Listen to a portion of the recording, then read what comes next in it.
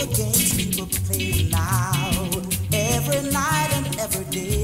me start by saying how I actually met Coxsone Dodd. It was a friend of mine called Jackie Estick, and most of the Studio One albums, if you look at the back, most of the liner notes were written by Jackie Estick, and Jackie and I actually went to school, and after I came back from the States, the first person that I got in touch with was Jackie to find out what the musical scene was like in Jamaica, and he took me straight to Coxsone Dodd, and I just started, doing, recording, listening, and I found out that this was the best place, in the island to record, Studio One. He was the most knowledgeable person as far as music was concerned, even though he didn't read and write music, but he was very knowledgeable, and he was a nice guy. So I started my career, recordings with Coxsone. And I remember one of the first songs that he gave me to sing. It was a song called "In the Summertime."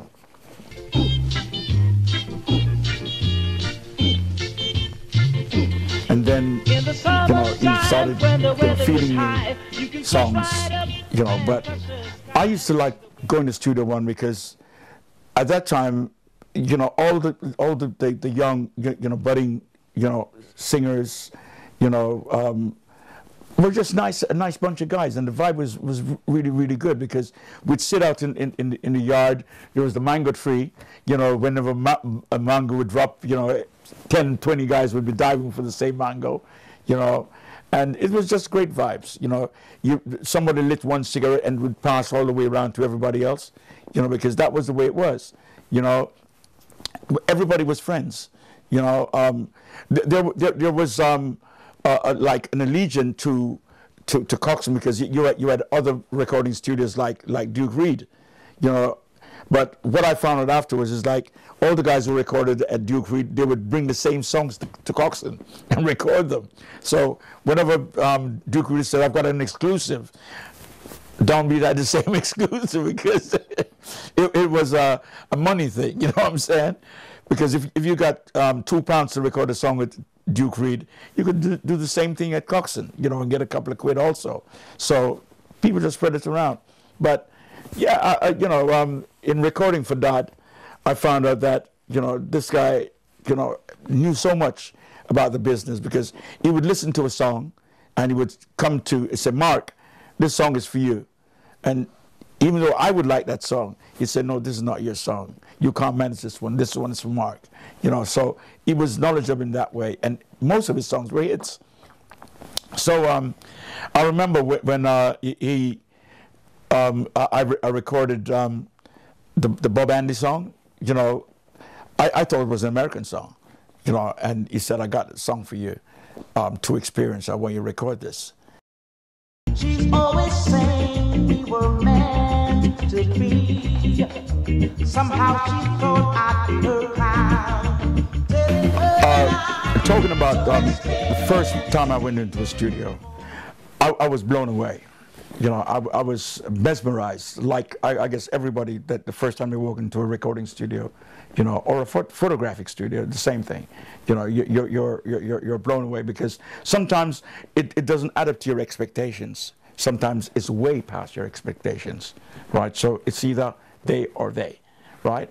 But I was blown away when I walked into a recording studio because to hear your voice coming through speakers, and then seeing it on a bit of plastic, and it's coming out of that, is mind-blowing, yeah? But today, then like 40, 50 years ago, when we first started recording, the equipment, we recorded on a record machine called a Revox, which was 2 tracks. Today, you can record with the computer, you can record up to 1,000 tracks. But believe me when I tell you this in all sincerity, I prefer the recordings then than I do the recordings now. Because with all the multi-tracking that you're going to be doing, the recordings then, to me, right, are much better than today.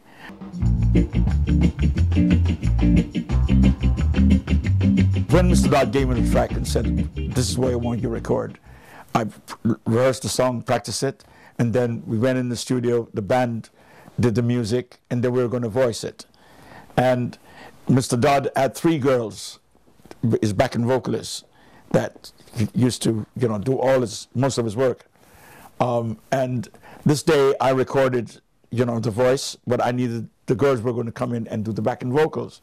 But that same afternoon, you had guys who were waiting to go into the studio. So after you did yours, the next guys would go in and so on and so forth. But I was sitting outside waiting for the girls to come, and they didn't show up. And Bob was getting anxious because he wanted to go somewhere else. So he wanted to go in and record his song, and Bob Marley. So we were out there, and Bob was strumming his guitar, and then he turned to me and he says, "Cobra, when you going to record the things, man? Finish your song." I said, "Well, I'm waiting on the girls to do the backing vocal." And he said, "But them now come, make we go do it." So we went in, you know, and we did the backing vocals, you know. And when we were finished, you know, it sounded fantastic, better than what the girls would do. To experience to be taken for a ride. I know it's not my first ride. So that evening after Bob finished his recording, we hung around and Mr. Dodd came. As usual, every evening he would play all the songs that were recorded that day and listen. And he would go halfway through and he stopped, go to another one until he found the one that he wanted. And he'd think, yes, this one I want. So he started playing To Experience. And when he was playing it, he stopped and he says, "Boy, the girl them sound good, man. The girl them sound fantastic." And Bob said, "Sir D, me a call girl?" And he said, "No, the girls who did the back them say, me and Cobra do it, you know." And I said, "That's a boy, you sound like angels, man." But Bob was really annoyed, you know, but Mr. Dodd was saying, you know, the girls, you know, because you can't call Bob a girl. There were a couple of songs which is that become really underground hits and what you would call iconic songs. I've got one called "The Break." I feel the inspiration coming on strong. The break, the break. I think I was about 18, 19, somewhere around there. It came out as Bob Melody. Not Winston Francis, and it had another name on it, which I can't remember. There was also one called It Ain't, which was by Lloyd and Randolph, but it's a guy called Lloyd and myself, you know. And these songs were actually produced by a guy called Johnny Golden. I remembered that, you know, some of the guys were recording in world records, you know, at the time. So, and there were guys like Ox Brown, you know, Jackie Jackson, who plays with Toots and the Maytals, you know, Winston Wright, you know, one of the best keyboard players in Jamaica, you know, deceased. But I knew they were there recording, and as long as they're recording, there's weed.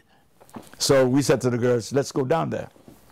So we jumped in the car, 6 of us in a Vauxhall, in a Zephyr Zodiac, you know, crammed, but, you know, we huddled together and we drove and we got down to the recording studio. When we got there, the guys were just finished recording.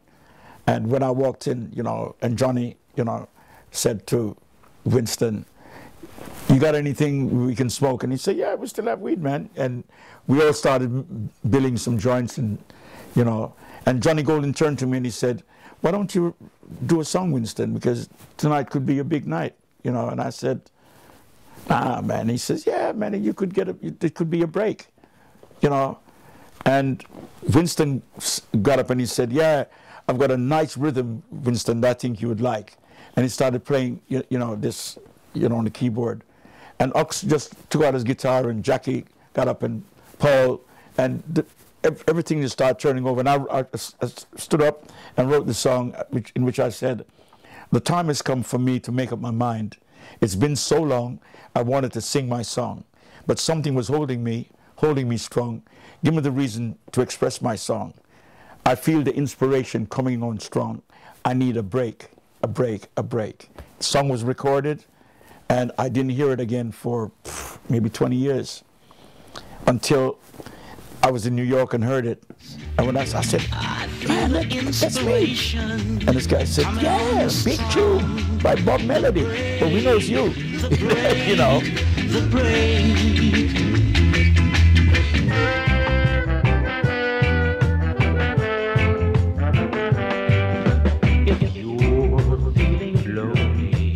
Well, Mr. Fix It, one of my biggest tracks, and to date, I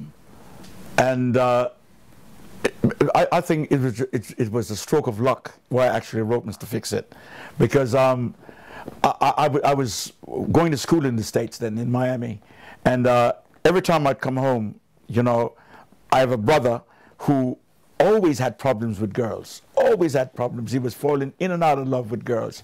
And every time that, you know, he had problems, he had to call me and say, come and talk to Cutie for me, because, you know, she said she don't want to talk to me no more. And I was the guy who brought things back together. So this day, you know, I just came home. My suitcase wasn't open yet. And in runs my brother. He says, put the bag down. Come, you got to come with me. I said, where? He says, I want you to come and talk to Cutie, man, because she don't want me to come inside her house. I says, hang on a minute, Ricky. I says, you haven't even asked me if I'm well. You know, he says, I know you're well, man. Come, I am not well. Come sort me out. So I said, hang on a minute. I said, you think I'm some kind of Mr. Fix-It? And he said, yeah, you're my Mr. Fix-It. And that's how I wrote the song. You know, if you're feeling lonely because you're one and only, boy has found a girl and ran away. Just reach for your phone. You know, I'll be there at home. My name is Fix It. You know, and it's because of my brother. And that's perfect. That's great. Let me say one more thing about Mr. Fix It, because like I said, most of the recordings that we did in Jamaica, we didn't get paid for it. Right, and the same thing as Mr. Fix It. You know, Mr. Dodd is a great guy, a good friend, but we didn't get any money out of it until a group from Birmingham called UB40 recorded Mr. Fix It. And when they did, you know, that was my first payment, and what a payment it was, because that was from the first check, royalty check that I got, you know, and also it was part of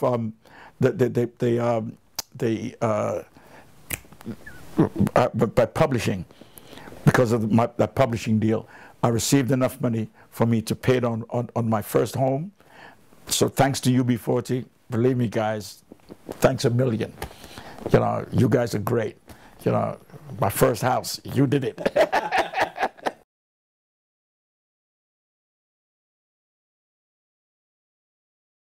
And he was working with MAM, which is Music, Artists and Management, which at the time was owned by Tom Jones and Umperdinck and quite a few guys. You know, it was artists, you know, owned. So I was given, you know, a few jobs to work with these guys.